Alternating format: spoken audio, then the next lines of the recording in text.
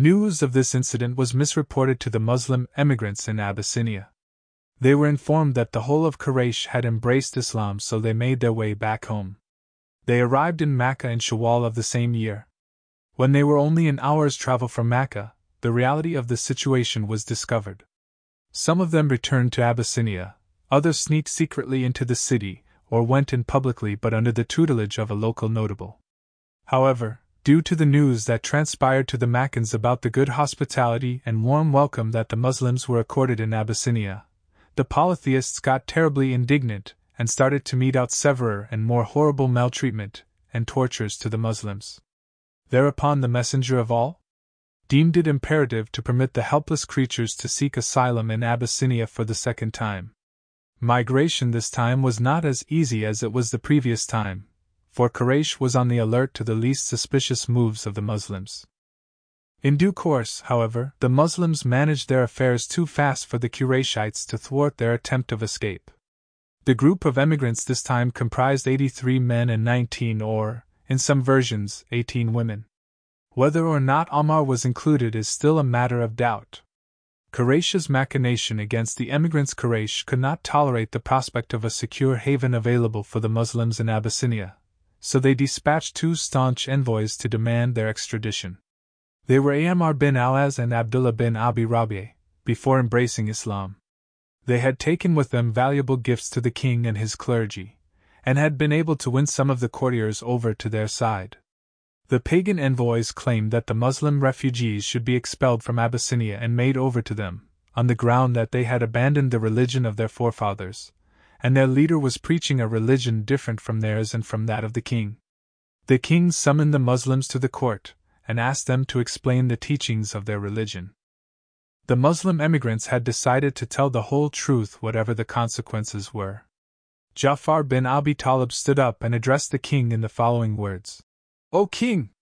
We were plunged in the depth of ignorance and barbarism, we adored idols, we lived in unchastity, we ate the dead bodies, and we spoke abominations, we disregarded every feeling of humanity, and the duties of hospitality and neighborhood were neglected. We knew no law but that of the strong, when Allah raised among us a man, of whose birth, truthfulness, honesty, and purity we were aware, and he called to the oneness of all, and taught us not to associate anything with him. He forbade us the worship of idols, and he enjoined us to speak the truth, to be faithful to our trusts, to be merciful and to regard the rights of the neighbors and kith and kin. He forbade us to speak evil of women, or to eat the substance of orphans. He ordered us to fly from the vices, and to abstain from evil, to offer prayers, to render alms, and to observe fast. We have believed in him, we have accepted his teachings and his injunctions to worship Allah, and not to associate anything with him, and we have allowed what he has allowed, and prohibited what he has prohibited. For this reason, our people have risen against us, have persecuted us in order to make us forsake the worship of Allah, and return to the worship of idols and other abominations. They have tortured and injured us, until finding no safety among them, we have come to your country, and hope you will protect us from oppression. The king was very much impressed by these words and asked the Muslims to recite some of Allah's revelation. Ja'far recited the opening verses of Maryam, wherein is told the story of the birth of both John and Jesus Christ, down to the account of Mary having been fed with the food miraculously. Thereupon the king, along with the bishops of his realm, was moved to tears that rolled down his cheeks and even wet his beard. Here, the Negus exclaimed, It seems as if these words and those which were revealed to Jesus are the rays of the light which have radiated from the same source. Turning to the crestfallen envoys of Quraysh, he said, I am afraid I cannot give you back these refugees. They are free to live and worship in my realm as they please. On the morrow, the 2 envoys again went to the king and said that Muhammad and his followers blasphemed Jesus Christ. Again the Muslims were summoned and asked what they thought of Jesus. Ja'far again stood up and replied, We speak about Jesus as we have been taught by our Prophet, that is, he is the servant of Allah, his messenger, his spirit and his word breathed into Virgin Mary. The king at once remarked, Even so do we believe. Blessed be you, and blessed be your master. Then turning to the frowning envoys and to his bishops who got angry, he said, "You may fret and fume as you like, but Jesus is nothing more than what Ja'far has said about him." He then assured the Muslims of full protection. He returned to the envoys of Quraysh the gifts they had brought with them and sent them away. The Muslims lived in Abyssinia unmolested for a number of years till they returned to Medina. In this way Quraysh's malicious intentions recoiled on them, and their machination met with utter failure. They came to fully realize that the grudge they nursed against the Muslims would not operate but within their realm of Mecca. They consequently began to entertain a horrible idea of silencing the advocate of the new call once and for all, through various channels of brutality, or else killing him. An obstinate difficulty, however, used to curtail any move in this direction embodied by the Prophet's uncle Abu Talib and the powerful social standing he used to enjoy, as well as the full protection and support he used to lend to his nephew. The pagans of Mecca therefore decided to approach Abu Talib for the second time and insisted that he put a stop to his nephew's activities, which if allowed unchecked, they said, would involve him into severe hostility. Abu Talib was deeply distressed at this open threat and the breach with his people and their enmity, but he could not afford to desert the messenger too. He sent for his nephew and told him what the people had said. "Spare me and yourself, and put not burden on me that I can't bear." Upon this the Prophet thought that his uncle would let him down, and would no longer support him, so he replied, "O my uncle! By all! If they put the sun in my right hand and the moon in my left on condition that I abandon this course, until all has made me victorious, or I perish therein, I would not abandon it." The Prophet got up, and as he turned away, his uncle called him and said, "Come back, my nephew." And when he came back, he said, "Go and preach what you please, for by all, I will never forsake you." He then recited 2 lines of verse pregnant with meanings of full support to the Prophet and absolute gratification by the course that his nephew had chalked out in Arabia. Once more Quraysh approaches Abu Talib. Quraysh, seeing that the messenger of all was still intent on his call, realized that Abu Talib would never forsake his nephew even if this incurred their enmity. Some of them then went to see him once more, taking with them a youth called Amara bin al-Walid bin al-Mughira, and said, "O Abu Talib! We have brought you a smart boy still in the bloom of his youth, to make use of his mind and strength and take him as your son in exchange for your nephew, who has run counter to your religion, brought about social discord, found fault with your way of life, so that we kill him and rid you of his endless troubles, just man for man."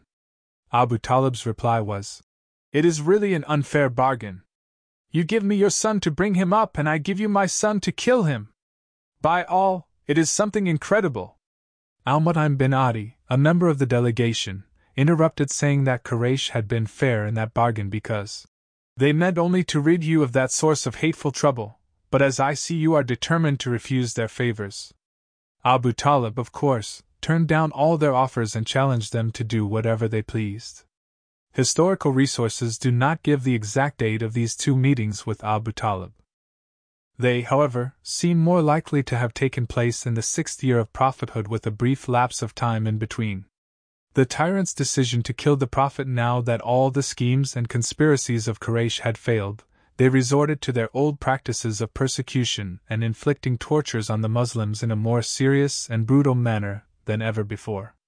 They also began to nurse the idea of killing the Prophet.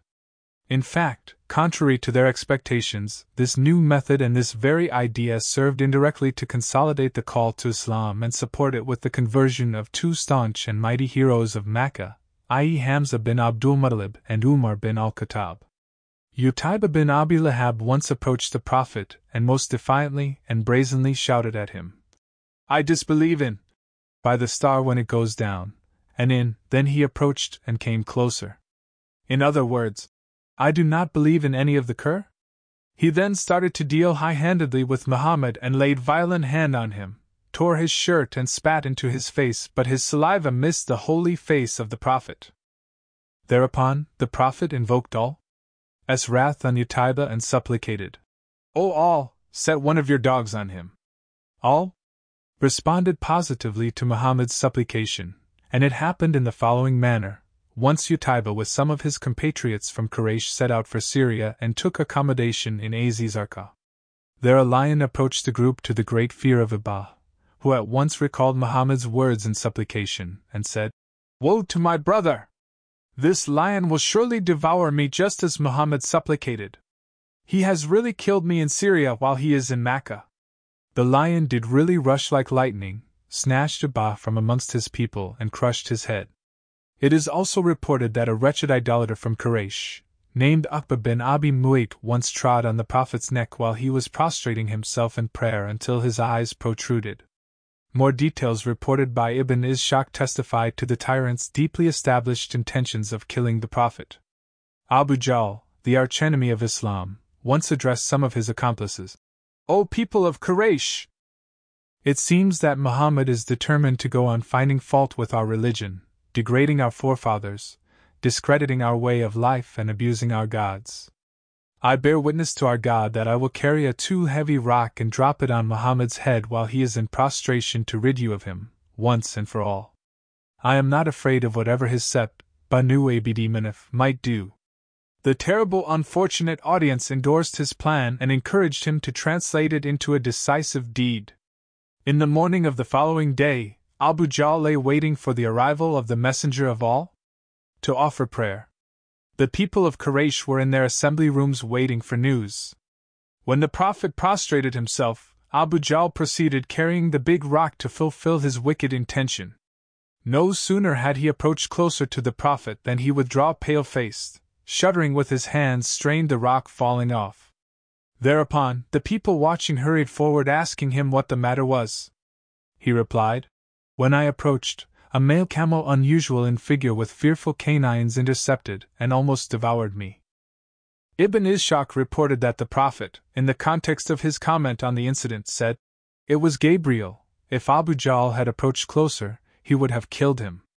Even so, the tyrants of Quraysh would not be admonished. Contrariwise, the idea of killing the Prophet was still being nourished in their iniquitous hearts. On the authority of Abdullah bin Amr bin al-As, some people of Quraysh were in a place called Al-Hijr complaining that they had been too patient with the Prophet, who suddenly appeared and began his usual circumambulation. They started to wink at him and utter sarcastic remarks, but he remained silent for 2 times. Then on the third, he stopped and addressed the infidels, saying, "O people of Quraysh! Hearken, I swear by all, in whose hand is my soul, that you will one day be slaughtered to pieces." As soon as the Prophet uttered his word of slaughter, they all stood aghast and switched off to a new style of language smacking of fear and even horror, trying to soothe his anger and comfort him, saying, "You can leave Abul Qasim, for you have never been foolish." Urwa bin Az-Zubair narrated, "I asked Abdullah bin Amr bin al-As to tell me of the worst thing that the pagans did to the Prophet.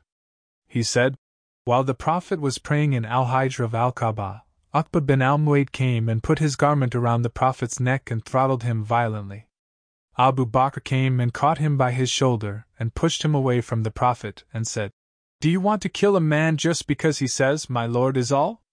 The conversion of Hamza bin Abdul Muttalib in a gloomy atmosphere infested with dark clouds of iniquity and tyranny, there shone on the horizon a promising light for the oppressed, i.e. the conversion of Hamza bin Abdul Muttalib in Dhul Hijjah, the 6th year of prophethood. It is recorded that the Prophet was one day seated on the hillock of Safa when Abu Jahl happened to pass by and accused the religion preached by him. Muhammad, however, kept silent and did not utter a single word. Abu Jahl went on unchecked, took a stone and cracked the Prophet's head, which began to bleed. The aggressor then went to join the Qurayshites in their assembly place. It so happened that shortly after that, Hamza, while returning from a hunting expedition, passed by the same way, his bow hanging by his shoulder. A slave girl belonging to Abdullah bin Jadin, who had noted the impertinence of Abu Jahl, told him the whole story of the attack on the Prophet.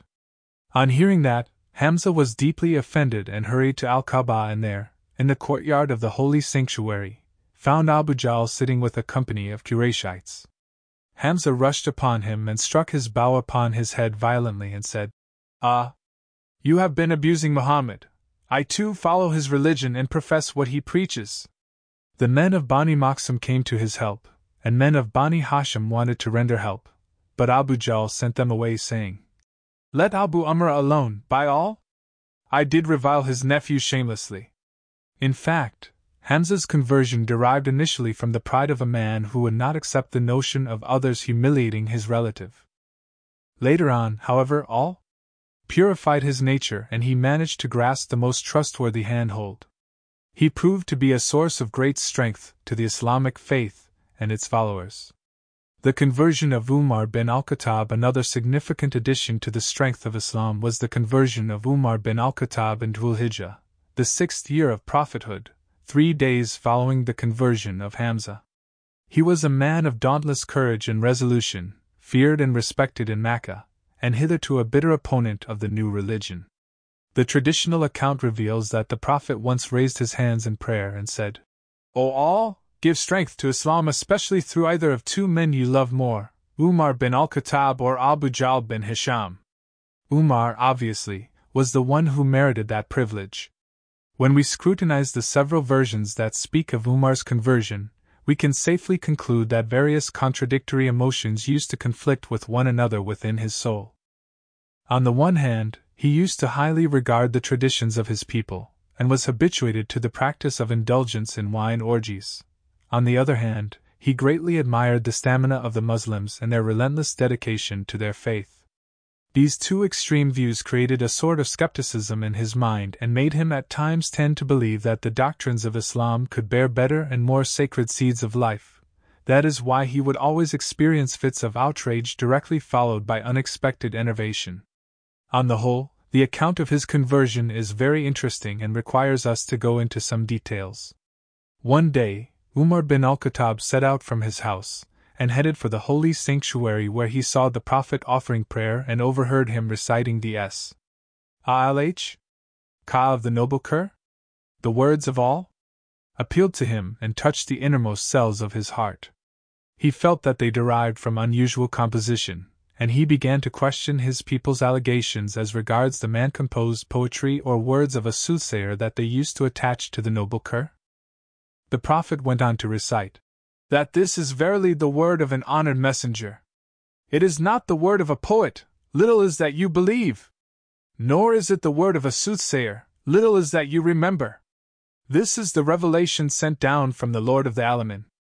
At that very moment, Islam permeated his heart.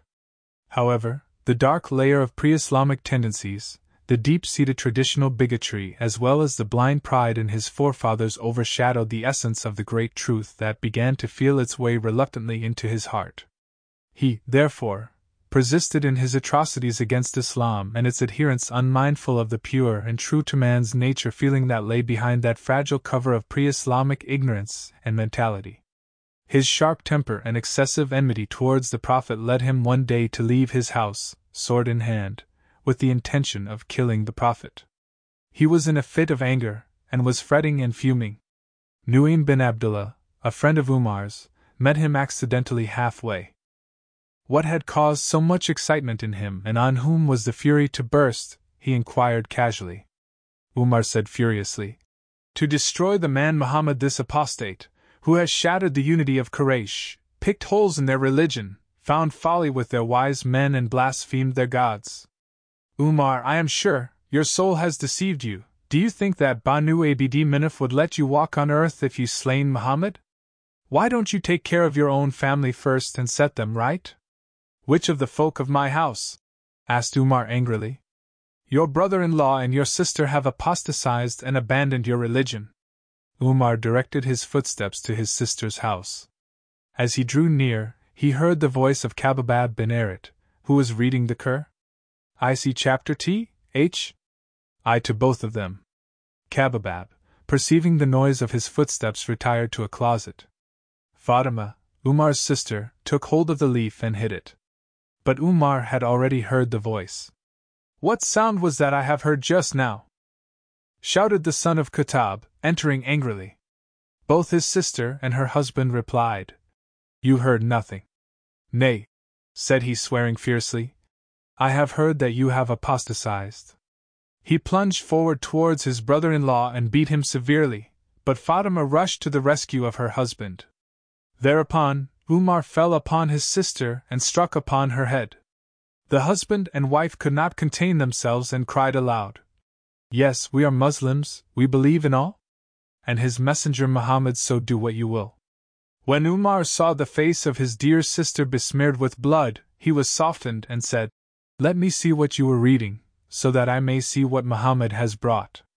Fatima was satisfied with the assurance, but said, O brother, you are unclean on account of your idolatry, none but the pure may touch it. So go and wash first. He did so, and took the page and read the opening verses of the chapter Th. I until he reached, Verily, I am all illa ana, so worship me and offer prayers perfectly, for my remembrance. Umar read the verses with great interest, and was much entranced with them. How excellent it is, and how graceful! Please guide me to Muhammad, said he. And when he heard that, Kababab came out of concealment and said, O Umar, I hope that all has answered the prayer of the Prophet, for I heard him say, O all, strengthen Islam through either Umar bin al-Khattab or Abu Jahl bin Hisham. Umar then left for a house in Safa where Muhammad had been holding secret meetings along with his companions. Umar reached that place with the sword swinging by his arm. He knocked at the door. The companions of the Prophet turned to see who the intruder was. One of them peeped through a chink in the door and reeled back, exclaiming, It is Umar with his sword. Hamza, dispelling the fears of his friends, said, Let him in. As a friend he is welcome. As a foe, he will have his head cut off with his own sword. The Prophet asked his companions to open the door. In came the son of Khattab. The Prophet advanced to receive the dreadful visitor, caught him by his garment and scabbard, and asked him the reason of his visit. At that Umar replied, O Messenger of all, I come to you in order to believe in all, and his messenger and that which he has brought from his Lord. Filled with delight, Muhammad together with his companions cried aloud, Allahu Akbar. The conversion of Umar was a real triumph for the cause of Islam. So great and instant was the effect of his conversion on the situation that the believers who had hitherto worshipped all within their four walls in secret now assembled and performed their rites of worship openly in the holy sanctuary itself. This raised their spirits, and dread and uneasiness began to seize Quraysh. Ibn Ishaq narrated on the authority of Umar, When I embraced Islam, I remembered the archenemy of Muhammad, i.e. Abu Jahl. I set out, and knocked at his door. When he came out to see me, I told him directly that I had embraced Islam. He immediately slammed the door, repulsively denouncing my move as infamous and my face as ugly. In fact, Umar's conversion created a great deal of stir in Makkah that some people denounced him as an apostate, yet he would never waver in faith. On the contrary, he persisted in his stance even at the peril of his life. The polytheists of Quraysh marched towards his house with the intention of killing him. Abdullah bin Umar narrated, While Umar was at home in a state of fear, there came Alaz bin Wail as Sami Abu Amr, wearing an embroidered cloak and a shirt having silk hems. He was from the tribe of Bani Sam, who were our allies during the pre-Islamic period of ignorance. Alaz said to Umar, What's wrong with you? He said, Your people claim that they will kill me if I become a Muslim. Alaz said, Nobody will harm you after I have given protection to you. So Alaz went out and met the people streaming in the whole valley. He said, Where are you going? They replied, We want son of al-Khattab who has embraced Islam. Alaz said, There is no way for anybody to touch him. So the people retreated.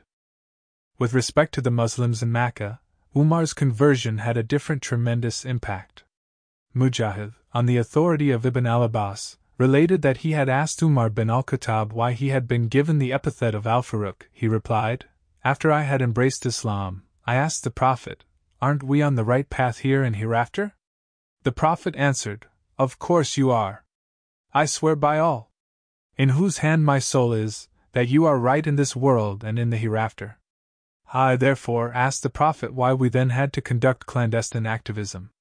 I swear by all, who has sent you with the truth, that we will leave our concealment, and proclaim our noble cause publicly. We then went out in two groups, Hamza leading one and I the other. We headed for the mosque in broad daylight. When the polytheists of Quraysh saw us, their faces went pale and got incredibly depressed and resentful. On that very occasion, the Prophet attached to me the epithet of al-Faruq. Ibn Masudi related that they had never been able to observe their religious rites inside the holy sanctuary except when Umar embraced Islam. Suhaib bin Sinan, in the same context, said that it was only after Umar's conversion that we started to proclaim our call, assemble around and circumambulate the sacred house freely. We even dared retaliate against some of the injustices done to harm us. In the same context, Ibn Masudi said, "We have been strengthened a lot since Umar embraced Islam." Quraysh's representative negotiates with the Messenger of all. Shortly after the conversion of these two powerful heroes, Hamza bin Abdul Muttalib and Umar bin al-Khattab, the clouds of tyranny and oppression started to clear away, and the polytheists realized that it was no use meting out torture to the Muslims. They consequently began to direct their campaign to a different course. The authentic records of the biography of the Prophet show that it had occurred to the Maccan leaders to credit Muhammad with ambition. They, therefore, time and again plied him with temptation. One day some of the important men of Makkah gathered in the enclosure of Al-Kaaba, and Ubah bin Rabi'ah, a chief among them, offered to approach the Prophet and contract a bargain with him whereby they give him whatever worldly wealth he asks for, on condition that he keeps silent and no longer proclaim his new faith. The people of Quraysh endorsed his proposal and requested him to undertake that task. Utbah came closer to Muhammad and addressed him in the following words: "We have seen no other man of Arabia who has brought so great a calamity to a nation as you have done. You have outraged our gods and religion and taxed our forefathers and wise men with impiety and error, and created strife amongst us. You have left no stone unturned to estrange the relations with us. If you are doing all this with a view to getting wealth, we will join together to give you greater riches than any Qurayshite has possessed. If ambition moves you, we will make you our chief. If you desire kingship, we will readily offer you that. If you are under the power of an evil spirit which seems to haunt and dominate you so that you cannot shake off its yoke, then we shall call in skillful physicians to cure you." "Have you said all?" asked Muhammad, and then hearing that all had been said, he spoke forth and said, "In the name of all, the most beneficent, the most merciful. A revelation from all, the most beneficent, the most merciful. A book whereof the verses are explained in detail, occur in Arabic for people who know, giving glad tidings of paradise to the one who believes in the oneness of all, and fears all, much, abstains from all kinds of sins and evil deeds, and loves all, much, and warning, but most of them turn away, so they listen not. And they say, our hearts are under coverings from that to which you invite us." The Messenger of all went on reciting the chapter, while Utbah sitting and listening attentively with his hand behind his back to support him. When the messenger reached the verse that required prostration, he immediately prostrated himself. After that, he turned to Utbah saying, "Well, Abu al-Walid, you have heard my reply, you are now free to do whatever you please." Utbah then retired to his company to apprise them of the Prophet's attitude. When his compatriots saw him, they swore that he had returned to them with a countenance unlike the one he had before meeting the Prophet. He immediately communicated to them the details of the talk he gave and the reply he received, and appended saying, "I have never heard words similar to those ones he recited. They definitely relate neither to poetry nor to witchcraft, nor do they derive from soothsaying. O people of Quraysh! I request you to heed my advice and grant the man full freedom to pursue his goals, in which case you could safely detach yourselves from him. I swear that his words bear a supreme message. Should the other Arabs rid you of him, they will then spare you the trouble. On the other hand, if he accedes to power over the Arabs, then you will bask in his kingship and share him his might." These words of course fell on deaf ears, and did not appeal to the infidels, who jeered at Utbah and claimed that the Prophet had bewitched him. In another version of the same event, it is related that Utbah went on attentively listening to the Prophet until the latter began to recite all S words. But if they turn away, they say, "I have warned you of a sa'iqah like the sa'iqah which overtook Ad and Tam." Here Utbah stood up panicked and stunned, putting his hand on the Prophet's mouth, beseeching him, "I beg you in the name of all," and uterine ties to stop lest the calamity should befall the people of Quraysh. He then hurriedly returned to his compatriots, and informed them of what he had heard. Abu Talib assembles Bani Hashim and Bani al-Muttalib. The new and welcome changes notwithstanding, Abu Talib still had a deep sensation of fear over his nephew. He deliberated on the previous series of incidents, including the barter affair of Amara bin al-Walid, Abu Jahl's rock, Uqba's attempt to choke the Prophet, and finally Umar's intention to kill Muhammad. The wise man understood that all of these unequivocally smacked of a serious plot being hatched to disregard his status as a custodian of the Prophet, and kill the latter publicly. In the event of such a thing, Abu Talib deeply believed, neither Umar nor Hamza would be of any avail, socially powerful though they were. Abu Talib was right. The polytheists had laid a carefully studied plan to kill the Prophet, and banded together to put their plan into effect. He, therefore, assembled his kinsfolk of Bani Hashim and Bani al-Muttalib, sons of Abd Manaf, and exhorted them to immunize and defend his nephew. All of them, whether believers or disbelievers, responded positively except his brother Abu Lahab, who sided with the idolaters. General social boycott for events of special significance occurred within less than 4 weeks: the conversion of Hamza, the conversion of Umar, Muhammad's refusal to negotiate any sort of compromise, and then the pact drawn up between Banu Muttalib and Banu Hashim to immunize Muhammad and shield him against any treacherous attempt to kill him. The polytheists were baffled and at a loss as to what course they would follow to rid themselves of this obstinate and relentless obstacle that had appeared to shatter to pieces their whole tradition of life. They had already been aware that if they killed Muhammad their blood would surely flow profusely in the valleys of Mecca and they would certainly be exterminated. Taking this dreadful prospect into consideration, they grudgingly resorted to a different iniquitous course that would not imply murder. A pact of injustice and aggression. The pagans of Mecca held a meeting in a place called Wadi al-Muhasib, and formed a confederation hostile to both Bani Hashim and Bani al-Muttalib. They decided not to have any business dealings with them nor any sort of intermarriage. Social relations, visits, and even verbal contacts with Muhammad and his supporters would discontinue until the Prophet was given up to them to be killed.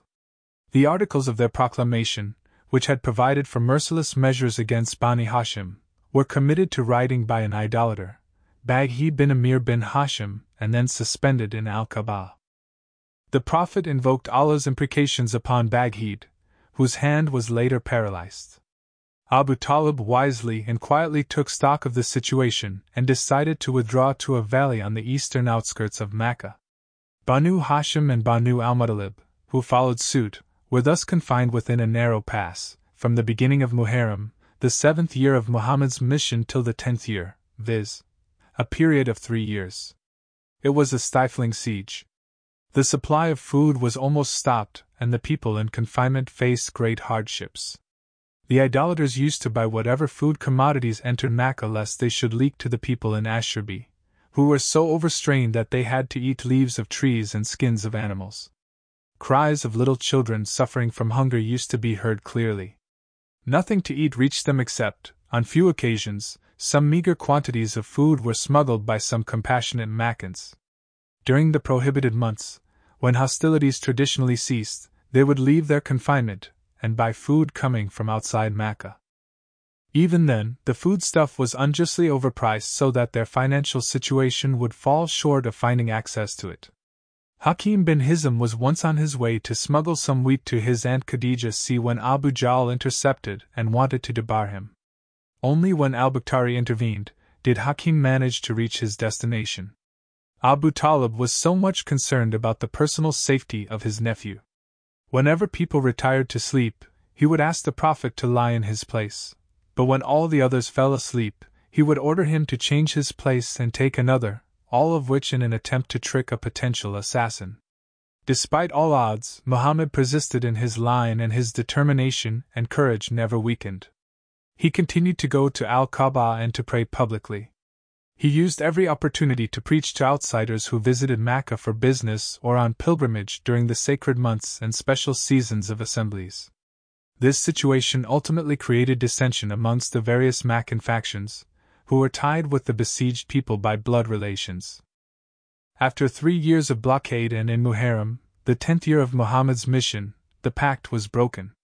Hisham bin Amr, who used to smuggle some food to Bani Hashim secretly at night, went to see Zuhair bin Abi Umayyah al-Maksumi and reproached him for resigning to that intolerable treatment meted out to his uncles in exile.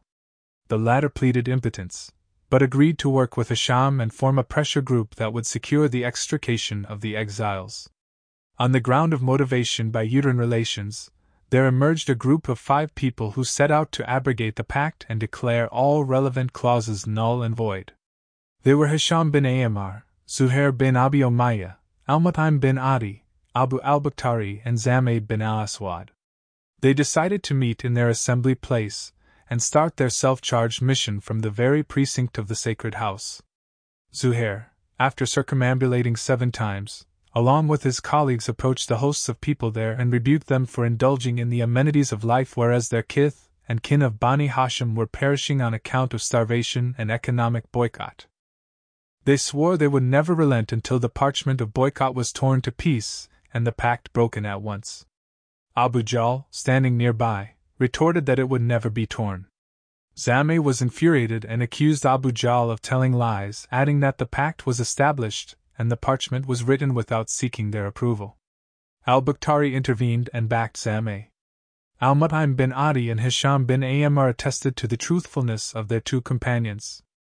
Abu Jahl, with a cunning attempt to liquidate the hot argument that was running counter to his malicious goals, answered that the issue had already been resolved some time and somewhere before. Abu Talib meanwhile was sitting in a corner of the mosque. He came to communicate to them that a revelation had been sent to his nephew, the Prophet, to the effect that ants had eaten away all their proclamation that smacked of injustice and aggression except those parts that bore the name of Allah. He contended that he would be ready to give Muhammad up to them if his words proved untrue, otherwise, they would have to recant and repeal their boycott. The Makkans agreed to the soundness of his proposition. Al-Mut'im went to see the parchment, and there he did discover that it was eaten away by ants, and nothing was left save the part bearing. The proclamation was thus abrogated, and Muhammad and the other people were permitted to leave Shib and return home. In the context of this trial to which the Muslims were subjected, the polytheists had a golden opportunity to experience a striking sign of Muhammad's prophethood, but to their miserable lot they desisted and augmented in disbelief. But if they see a sign, they turn away, and say this is continuous magic. The final phase of the diplomacy of negotiation, the Messenger of Allah left his confinement, and went on preaching his faith as usual. Quraysh, likewise, repealed the boycott but went on in their atrocities and oppression on the Muslims. Abu Talib, the octogenarian notable, was still keen on shielding his nephew, but by that time, and on account of the series of tremendous events and continual pains, he began to develop certain fits of weakness. No sooner had he emerged victorious from the inhuman boycott than he was caught in a persistent illness and physical enervation. The polytheists of Makkah, seeing this serious situation and fearing that the stain of infamy that the other Arabs could attribute to them in case they took any aggressive action against the Prophet after he had lost his main support, Abu Talib, took a decision to negotiate with the Prophet once more and submit some concessions withheld previously. They then delegated some representatives to see Abu Talib and discussed the issue with him. Ibn Ishaq and others related. When a serious illness caught Abu Talib, the people of Quraysh began to deliberate on the situation and reviewed the main features that characterized that period, and which included the conversion of Umar and Hamza to Islam, coupled with the tremendous stir that Muhammad had created amongst all the tribes of Quraysh. They then deemed it imperative to see Abu Talib before he died to pressure his nephew to negotiate a compromise on the various disputed points. They were afraid that the other Arabs might attribute to them the charge of opportunism. The delegation of Quraysh comprised 25 men, including notables like Utbah bin Rabi'ah, Shaiba bin Rabi'ah, Abu Jahl bin Hisham, Umayyah bin Khalaf, Abu Sufyan bin Harb. They first paid tribute to him and confirmed their high esteem of his person and position among them. They then shifted to the new give-and-take policy that they claimed they wanted to follow. To substantiate their argument, they alleged that they would refrain from intervening in his religion if he did the same. Abu Talib summoned his nephew and apprised him of the minutes of his meeting with them, and said, "Well, my nephew, here are the celebrities of your people. They have proposed this meeting to submit a policy of mutual concessions and peaceful coexistence." The Messenger of Allah turned to them saying, I will guide you to the means by which you will gain sovereignty over both the Arabs and non-Arabs. In another version, the Prophet addressed Abu Talib in the following words: O uncle, why don't you call them unto something better? Abu Talib asked him, What is it that you invite them to? The Prophet replied, I invite them to hold fast to a message that is bound to give them access to kingship over the Arabs and non-Arabs. According to Ibn Ishaq's version, it is just one word that will give you supremacy over the Arabs and non-Arabs. The Maccan deputies were taken by incredible surprise and began to wonder what sort of word was that which would benefit them to that extent. Abu Jahl asked, What is that word? I swear by your father that we will surely grant you your wish followed by 10 times as much. He said, I want you to testify that there is no God worthy to be worshipped but Allah, and then divest yourselves of any sort of worship you harbor for any deities other than Allah. They immediately clapped their hands in ridicule and said, How can you expect us to combine all the deities in one God? It is really something incredible. On their way out leaving, they said to one another, By God, this man, Muhammad, will never relent, nor will he offer any concessions. Let us hold fast to the religion of our forefathers, and Allah will in due course adjudicate and settle the dispute between us and him. As regards this incident, Allah revealed the following verses. Sad. By the Quran full of reminding. Nay, those who disbelieve are in false pride and apposition. How many a generation we have destroyed before them, and they cried out when there was no longer time for escape. And they wonder that a warner has come to them from among themselves. And the disbelievers say, This is a sorcerer, a liar. Has he made the gods into one god? Verily, this is a curious thing. And the leaders among them went about, Go on, and remain constant to your gods. Verily, this is a thing designed. We have not heard of this among the people of these later days. This is nothing but an invention. The year of grief Abu Talib's death in Rajab, the 10th year of the prophethood, Abu Talib fell ill and passed away, 6 months after leaving the confinement at Ash-Shaibi. In another version, Abu Talib breathed his last in Ramadan, 3 days prior to the death of Khadija. On the authority of Al-Muzayyib, when Abu Talib was on the deathbed, the Prophet entered the room where he saw Abu Jahl and Abdullah bin Abi Umayyah.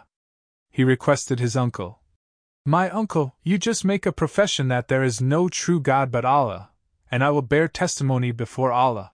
Abu Jahl and Abdullah bin Abi Umayyah addressing him said, Abu Talib, would you abandon the religion of Abdul Muttalib? The Messenger of Allah constantly requested him, and was repeated the same statement, till Abu Talib gave his final decision and he stuck to the religion of Abdul Muttalib and refused to profess that there is no true God but Allah. Upon this the Messenger of Allah remarked, By Allah, I will persistently beg pardon for you till I am forbidden to do so. It was then that Allah, the Magnificent and Glorious, revealed this verse.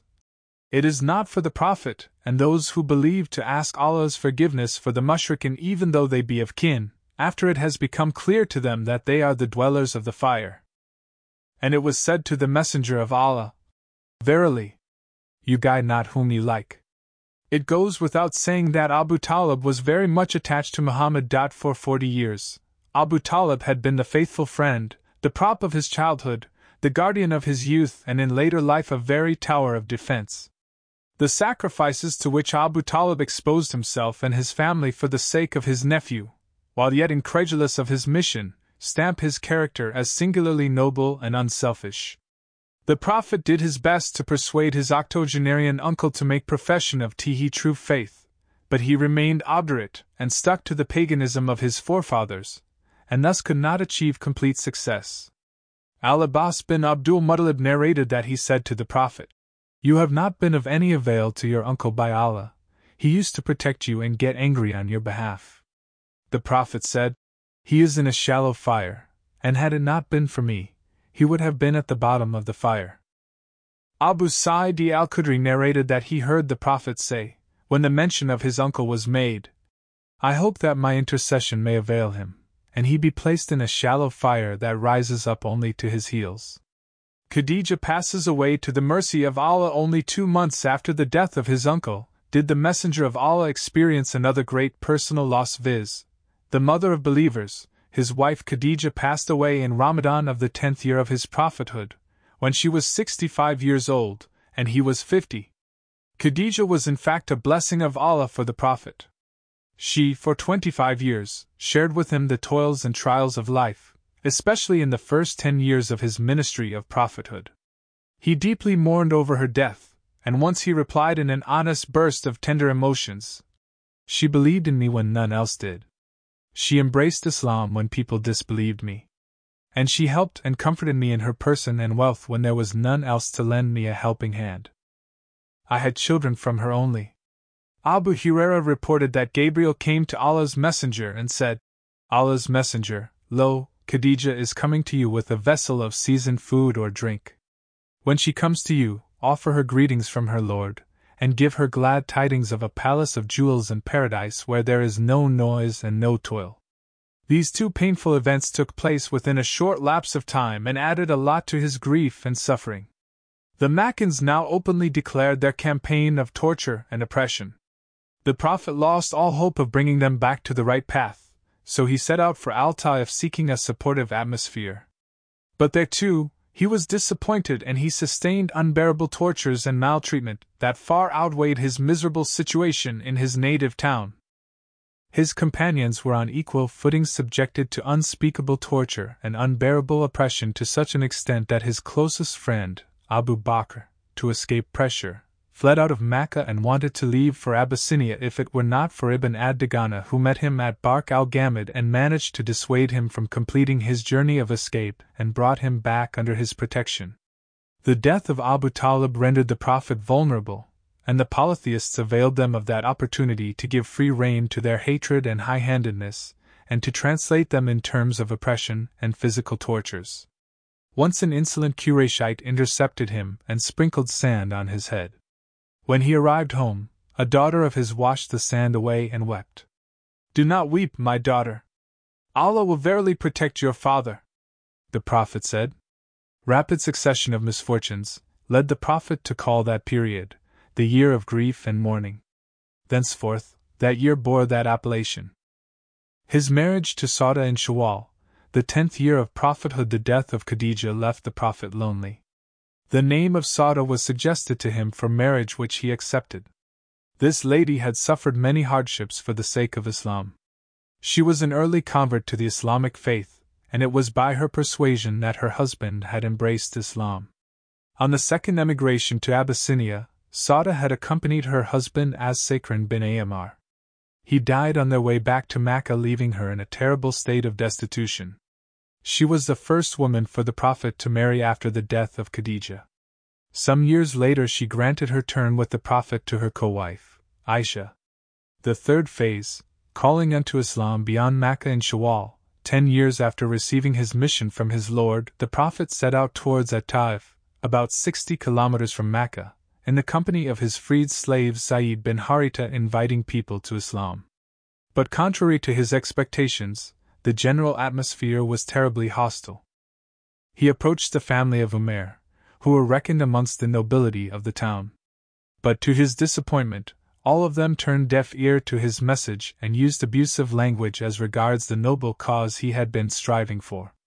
3 brothers from the chieftains of Thaqif, Abd Yalil, Masudi and Habib, sons of Ammar bin Umair Adh Thaqafi, met the Prophet, who invited them to embrace Islam and worship Allah, but they impudently jeered at him and refused his invitation. "He is tearing the cloths of Al-Kaaba.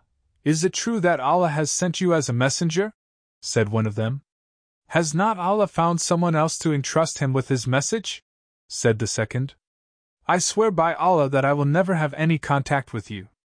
If you are really the messenger of Allah, then you are too serious to retort back, and if you are belying Allah, then I feel it is imperative not to speak to," said the third. The messenger of Allah, finding that they were hopeless cases, stood up and left them, saying, "Should you indulge in these practices of yours, never divulge them to me." For 10 days he stayed there, delivering his message to several people, one after another, but all to no purpose. Stirred up to hasten the departure of the unwelcome visitor, the people hooted him through the alleyways, pelted him with stones, and obliged him to flee from the city, pursued by a relentless rabble. Blood flowed down both his legs, and Zaid, endeavoring to shield him, was wounded in the head. The mob did not desist until they had chased him 2 or 3 miles across the sandy plains to the foot of the surrounding hills. There, wearied and exhausted, he took refuge in one of the numerous orchards, and rested against the wall of a vineyard. At a time when the whole world seemed to have turned against him, Muhammad turned to his Lord and betook himself to prayer, and the following touching words are still preserved as those through which his oppressed soul gave vent to its distress. He was weary and wounded but confident of the help of his Lord. O Allah! To you alone I make complaint of my helplessness, the paucity of my resources and my insignificance before mankind. You are the most merciful of the mercifuls. You are the Lord of the helpless and the weak, O Lord of mine. Into whose hands would you abandon me? Into the hands of an unsympathetic distant relative who would sullenly frown at me, or to the enemy who has been given control over my affairs? But if your wrath does not fall on me, there is nothing for me to worry about. I seek protection in the light of your countenance, which illuminates the heavens and dispels darkness, and which controls all affairs in this world as well as in the hereafter. May it never be that I should incur your wrath, or that you should be wrathful to me. And there is no power nor resource, but yours alone. Seeing him in this helpless situation, Rabi'ah's 2 sons, wealthy Makkans, were moved on grounds of kinship and compassion, and sent to him one of their Christian servants with a tray of grapes. The Prophet accepted the fruit with pious invocation, in the name of the Allah. The Christian servant Adas was greatly impressed by these words and said, "These are words which people in this land do not generally use." The Prophet inquired of him whence he came, and what religion he professed. Adas replied, "I am a Christian by faith and come from Nineveh." The Prophet then said, "You belong to the city of the righteous Jonah, son of Matta." Adas asked him anxiously if he knew anything about Jonah. The Prophet significantly remarked, "He is my brother. He was a prophet, and so am I." Thereupon Adas paid homage to Muhammad and kissed his hands. His masters admonished him at this act, but he replied, "None on the earth is better than he is. He has revealed to me a truth which only a prophet can do." They again reprimanded him and said, "We forewarn you against the consequences of abandoning the faith of your forefathers. The religion which you profess is far better than the one you feel inclined to." Heartbroken and depressed, Muhammad set out on the way back to Mecca. When he reached Qarn al-Manazil, Allah, the Almighty, sent him Gabriel together with the Angel of Mountains. The latter asked the Prophet for permission to bury Mecca between Al-Akshabain, Abu Qubays, and Shuaikan mountains. Full narration of this event was given by Aisha. She said, "I asked the Prophet if he had ever experienced a worse day than Uhud. He answered that he had suffered a lot from those people, but the most painful was on the day of Aqaba. I went seeking support from Ibn Abd Yalal bin Abd Khalil, but he spurned me. I set out wearied and grieved, heedless of anything around me, until I suddenly realized I was in Qarn Thalib, called Qarn al-Manazil. There, I looked up and saw a cloud casting its shade on me, and Gabriel addressing me, 'Allah has heard your people's words and sent you the Angel of Mountains to your aid.' The latter called and gave me his greetings and asked for my permission to bury Mecca between Al-Akshabain, the 2 mountains flanking Mecca. I said in reply that I would rather have someone from their loins who will worship Allah, the Almighty, with no associate." A concise, meaningful answer fully indicative of the Prophet's matchless character and the fathomless magnanimous manners. The Messenger of Allah then came back to wakefulness, and his heart was set at rest in the light of that invisible, divinely provided aid. He proceeded to Wadi Nakhla, where he stayed for a few days. During his stay there, Allah sent him a company of jinns who listened to him reciting the noble Quran. "And when we sent towards you Nafran of the jinns, listening to the Quran, when they stood in the presence thereof, they said, 'Listen in silence.' And when it was finished, they returned to their people, as warners. They said, 'O our people! Verily! We have heard a book sent down after Moses, confirming what came before it. It guides to the truth and to a straight path. O our people! Respond to Allah's caller, i.e. Allah's messenger Muhammad, and believe in him. He will forgive you of your sins, and will save you from a painful torment." The same incident is referred to in Surah Al-Jinn. Say, It has been revealed to me that a group of jinns listened. They said, "Verily, we have heard a wonderful recital. It guides to the right path, and we have believed therein, and we shall never join anything with our Lord." Till the end of the 15th verse. From the context of these verses and their relevant interpretation, we can safely establish it that the Prophet was not aware of the presence of that group of jinns. It was only when Allah revealed those verses that he came to know of it. The verses also confirm that it was the first time they came. However, the context of the different versions suggests that the jinns repeated their visits later on. The presence of that company of jinns comes in the context of the divine support given to his messenger, and constitutes a propitious sign of ultimate victory and success for the call of Islam. It provides an unshakable proof that no power, however mighty, could alter what is wrought by Allah. And whosoever does not respond to Allah's caller, he cannot escape on earth, and there will be no awliya from him besides Allah. Those are in manifest error. And we think that we cannot escape Allah in the earth, nor can we escape by flight. Given this support and auspicious start, depression, dismay, and sadness that used to beset him since he was driven out of At-Taif, he turned his face towards Mecca with fresh determination to resume his earlier plan to expose people to Islam and communicate his message in a great spirit of zeal and matchless enthusiasm. Zayd bin Haritha, his companion, addressing the Prophet, said, "How dare you step into Mecca after they have expatriated you?" The Prophet answered, "Hearken, Zayd, Allah will surely provide relief, and He will verily support His religion and Prophet." When he was a short distance from Mecca, he retired to Hira cave, whence he dispatched a man from Khuzah tribe to Al-Aknas bin Shuraik seeking his protection. The latter answered that he was Quraysh's ally and in no position to offer protection. He dispatched a messenger to Suhail bin Amr, but to no avail either. Al-Mut'im bin Adi, a notable in Mecca, however, volunteered to respond to the Prophet's appeal for shelter. He asked his people to prepare themselves fully armed and then asked Muhammad to enter into the town and directly into the holy sanctuary. The Prophet observed a 2-rakat prayer and left for his house guarded by the heavily armed vigilant Adis. It has been reported that later Abu Jahl, the archenemy of Islam, asked Mut'im if his behavior suggested protection or conversion. The latter replied it was merely protection. Abu Jahl was relieved and said that he would give Muhammad protection for his sake. The Messenger of Allah never forgot Mut'im's favor. At the conclusion of the Battle of Badr, he declared publicly that if Mut'im had been still alive and asked for the release of the Qurayshite captives, he would not deny him his request. Ibn